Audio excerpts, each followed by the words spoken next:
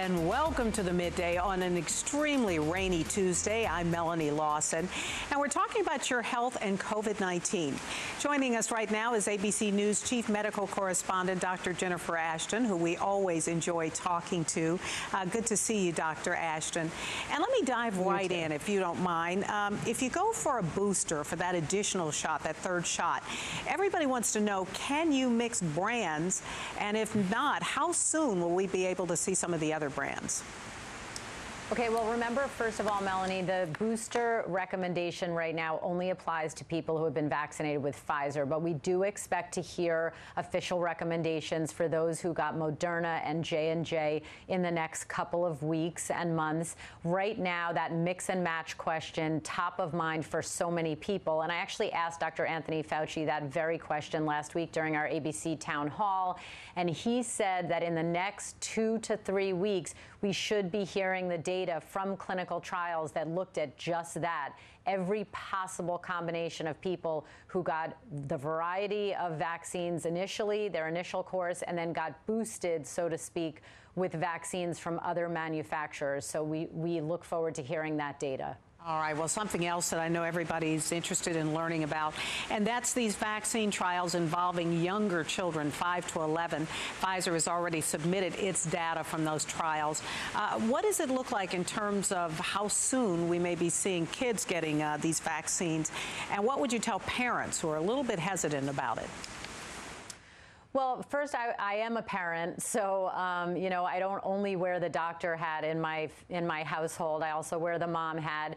Both of my children are college age, so they have already been vaccinated. My daughter did get a so-called breakthrough case of COVID and had hardly any symptoms. So, again, showing us that the vaccines do work, protecting against severe illness.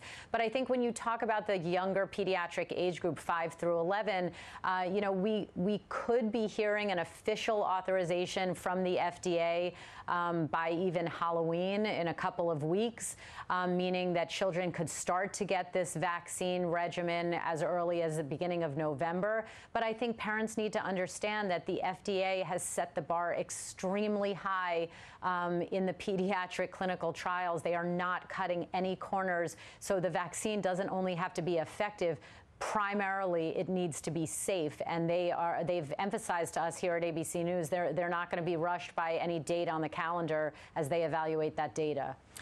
Well, I want to switch to another topic and talk about an extremely personal book you've written about what you say was the most painful time in your family's life, and I certainly can appreciate that. And that's when your ex-husband took his own life. Why did you decide to talk about this, and what are you hoping to get across to other people who have been in this devastating situation? Well, thank you for asking about it. And as you know, as we wrap up September, which is Suicide Prevention Awareness Month, you know, I live with this every single day, Melanie. My children's father, Rob, died by suicide 4 years ago, and I wrote the book, Life After Suicide, because my children implored me to use my platform to help increase awareness and comfort the millions and millions of people in this country who have been affected by the suicide death of a loved one. So it's not only our story, but it's the story of other suicide survivors. And what I learned is that, you know, mental illness, you can't see it like you can see a musculoskeletal injury, or it doesn't have the acceptance, if you will, that something like heart disease has.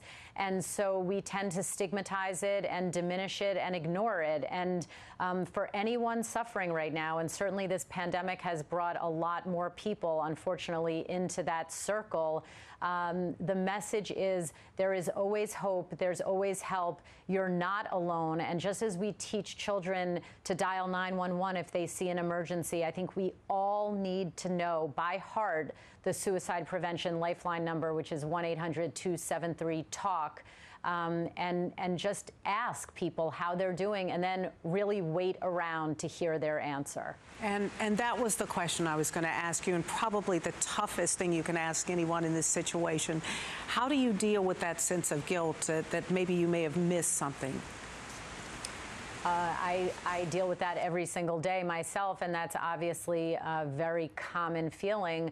But understand that if we look at this like a medical problem and not, just something that we could have done better, I think that it helps a little bit on some part, on the emotional part of my brain. Nothing will ever help that. But that's why programs like this and talking about it and increasing awareness are so very important. Rob didn't have any of the classic signs of depression or being suicidal that we learn about in medical school, but you better believe that as a doctor who was married to him for 22 years, I live with that every single day.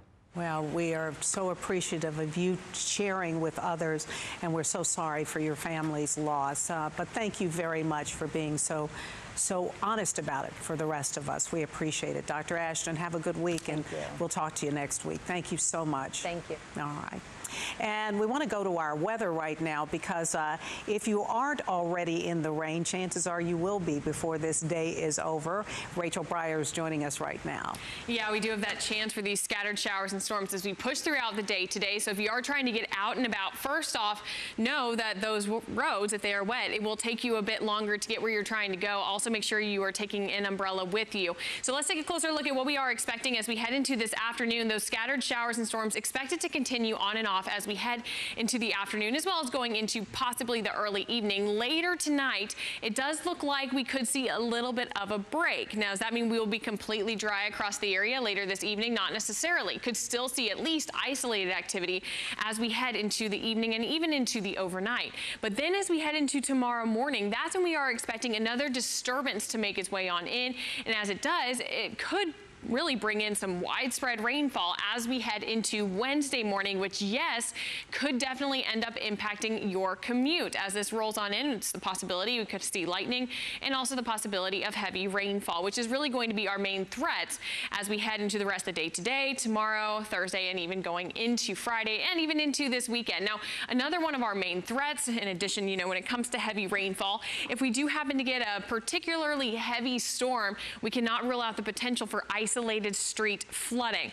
And that's for today. And then tomorrow, the entire area also included in that flood risk. Now, we are in the lowest risk, though. There's a 5 to 10% chance of flash flooding happening near you. But just make sure if you are out driving that you take it very, very slow. And if we happen to get any flood warnings or advisories, make sure that you do not try to get out and drive. So not a bad idea to check in with us before you head home from work and also before you head into work as we head into the day tomorrow.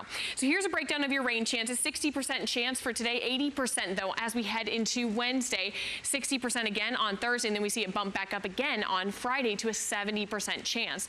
And even into this next weekend, continuing to see that moisture enough where we're going to be looking at a chance for at least a few scattered showers and storms. So as we head into the rest of this week and even into this weekend, most of southeast Texas probably going to see between 2 to 4 inches of rainfall, but in isolated spots where we do get heavier thunderstorms, it's possible we could see over 6 inches of rain. And in those cases, we will have to watch out for that minor street flooding. And it's not just us seeing that heavy rainfall, it's also out towards the rest of the state of Texas, especially over towards the hill country and then up into the Abilene area. So it's going to be a very wet week for pretty much the entire state of Texas. So you can see those rain chances throughout this week. A lot of that cloud cover, good news, is with the extra bit of rain and cloud cover, it will actually keep our high temperatures down into the low to mid 80s. Melanie? All right, that is a good bit of news. Thanks so much, Rachel. And thank you for joining us for the Midday. I'm Melanie Lawson. Have a great Tuesday, and we'll see you this afternoon.